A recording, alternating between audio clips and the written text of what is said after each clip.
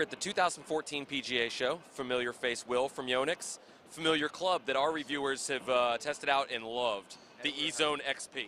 Definitely, Josh. The new Ezone XP, as most of your THP testers have shown us and have expressed, it's received very good reviews. Now, to get a little bit more in depth on the technology, heavier head technology. So we're looking at 205 head weights. So by going with a composite graphite crown, as most Yonex woods are incorporating, we're saving about 9 grams of weight by doing that. Reposition lower and deeper in the club head with a tungsten insert.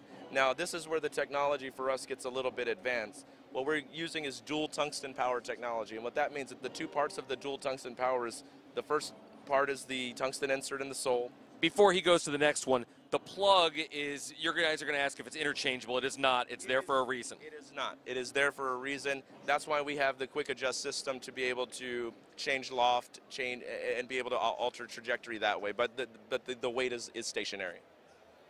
So moving on to the second part of the dual tungsten power is the tungsten balance grip. Now, we worked with Golf Pride to develop this grip. It's a very unique grip.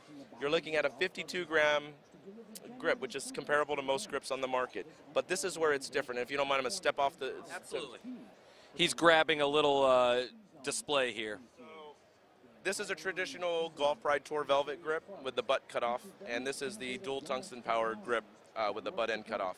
Now, both of them weigh around, the Tour Velvet is going to weigh in around 50, ours is at 52, so it's slightly heavier. But if you can look at in terms of weight distribution or balance point, this is the Golf Pride grip. This is the Yonex grip. So as you can see, though the same weight, the thickness of this grip it's much thinner. All of the weight of this grip, in fact, 20 grams of the 52 is all located in the butt end. Now, what that allows us to do is to counterbalance the driver because it has the heavier head to achieve optimum balance, but also to increase energy transfer at impact. So counterbalancing the driver without adding any more weight. Adding any more weight. The stock shaft is counterbalanced, and then it's coupled and it's paired with the grip. Now, what that allows us to do in this butt end, there's 20 grams of tungsten powder in the rubber at manufacturing that Golf Pride has done with us. So when you weigh this on a scale, our butt end on the tungsten balance grip will be around 21 grams. The traditional Tour Velvet comes out at about 12. So that's where you get about 8 to 9 grams of weight at the butt end, but also the balance point of the grip is more closer to the butt. So that's where we're able to achieve greater power and energy transfer. And our testers loved it. They spoke incredibly highly of the driver. If you get a chance to test it out, it's the Yonex Ezone XP.